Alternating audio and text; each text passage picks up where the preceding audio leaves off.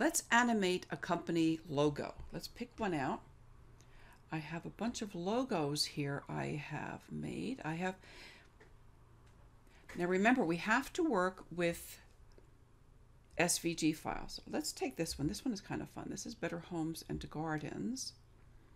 And I have two images here. You know what I'll do? I'll make them bigger on the stage.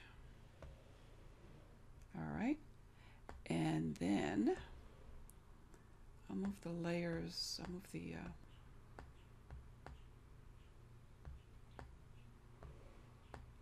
I'll grab that little piece there and put that right over here. How about that? All right, so there we have a logo. Now we want to apply a little bit of action. Let's do a brand new animation. Well, we have two elements that we can see here. We can also see over here on the left that we have two graphics. So the first graphic we want to play with here and move is the Better Homes and Gardens. And we're going to bring that in. See here the in animations. I'm going to bring that in from the left. I'm going to overshoot it from the left. See that?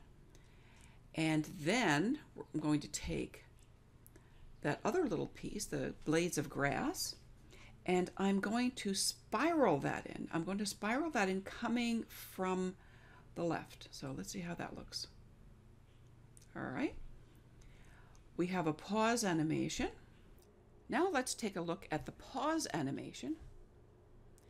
And let's take a look over here. It says apply changes to state or selected.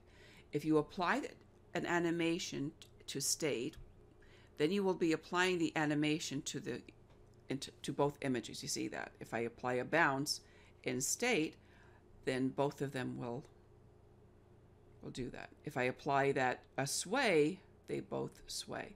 I'm going to pick selected because I want to do something a little different. So first I'll take a look at Better Homes and Gardens text.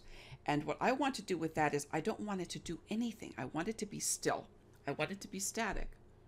And then I want to take this little blade of grass here and I want it to do a slow rotation counterclockwise. I like the counterclockwise. You can choose clockwise or counterclockwise here.